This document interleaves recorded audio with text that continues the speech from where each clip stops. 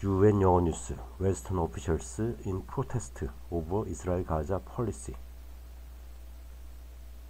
More than 800 serving officials in the US and Europe have signed a statement warning that their own government's policies on the Israel Gaza war could amount to grave violations of international law. The transatlantic statement, a copy of which was passed to the BBC, says their administrations risk being complicit in one of the worst human catastrophes of this century, but that their expert advice has been sidelined.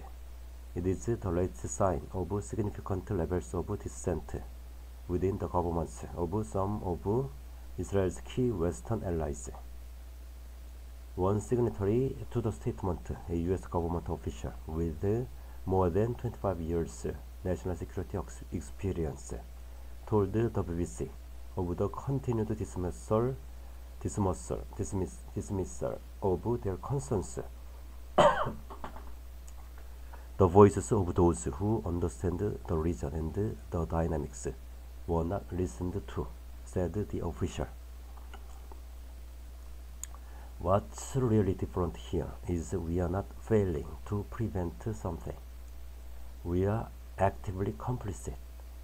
That is fundamentally different from any other situation I can recall, added the official, who spoke on condition of anonymity. The statement is signed by civil servants from the US, the EU, and 11 European countries, including the UK, France, and Germany.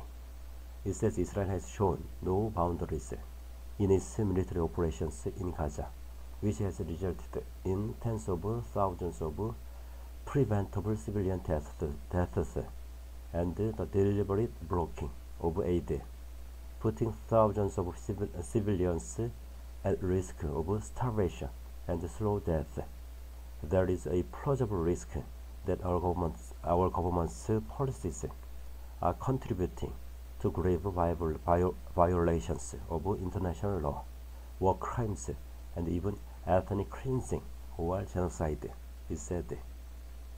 The identities of those who signed or endorsed the statement have not been made public, and the BBC has not seen a list of names, but understands that nearly half are officials who each have at least a decade of experience in government.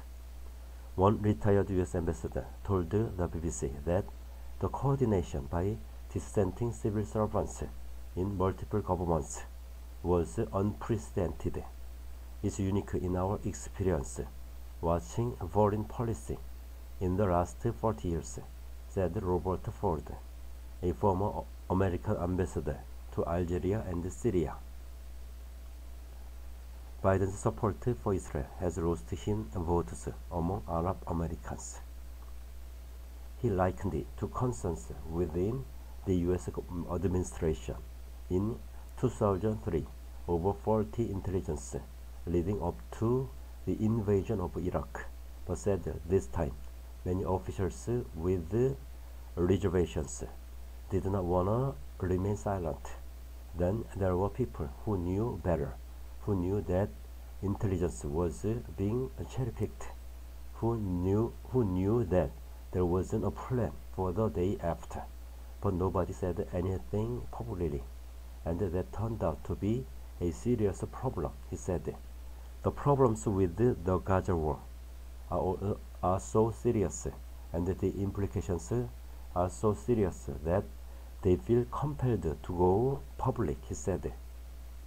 The officials argue the current nature of their government's military, political, or diplomatic support for Israel without real conditions or accountability not only risks further Palestinian deaths, but also endangers the lives of hostages held by Hamas, as well as Israel's own security and regional stability.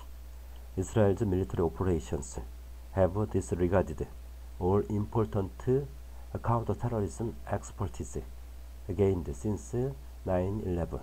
The military operation has not contributed to Israel's goal of defeating Hamas and has instead strengthened the appeal of Hamas, Hezbollah, and other negative actors.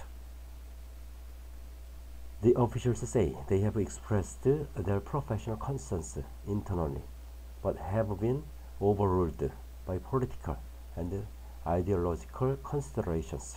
One senior British official who has endorsed the statement told the BBC of growing disquiet among civil servants. The official referred to the fallout from last week's preliminary ruling by the UN's International Court of Justice in a case brought by South Africa, which required Israel to do all it can to prevent acts of genocide. The dismissal of South Africa's case as unhelpful by our Foreign Secretary puts the international rules-based order in peril. We have heard ministers dismiss allegations against the Israeli government, seemingly without having received proper and well-evidenced legal advice. Our current approach does not appear to be in the best interests of the UK, the region, or the global order, said the official, who also spoke on condition of anonymity. The US State Department, the European Union Commission, and the UK Foreign, Commonwealth and Development Office have been approached for comment. The statement suggests that while Israel's military operation has caused unprecedented destruction of lives and property in Gaza, there appears to be no workable strategy to effectively remove Hamas as a threat, nor for a political solution to ensure Israel's security in the longer term. It calls for the US and the European governments to stop asserting to the public that there is a strategic and defensible rationale behind the Israeli operation. Israeli officials have consistently rejected such criticism. In response to the new statement, the Israeli embassy in London said it was bound by international law. It added, Israel continues to act against a genocidal terrorist organization which commits war crimes as well as crimes against humanity. Prime Minister Benjamin Netanyahu has claimed that only full military pressure on Hamas will secure the further release of hostages, while the army says it has destroyed significant underground infrastructure used by the group, including command centers, weapons sites, and facilities for holding hostages. On Saturday, the Israeli military said, throughout the city of Khan Yunis, we have eliminated over 2,000 terrorists above and below ground. Israel has repeatedly rejected claims it deliberately targets civilians, accusing Hamas of hiding in and around civilian infrastructure.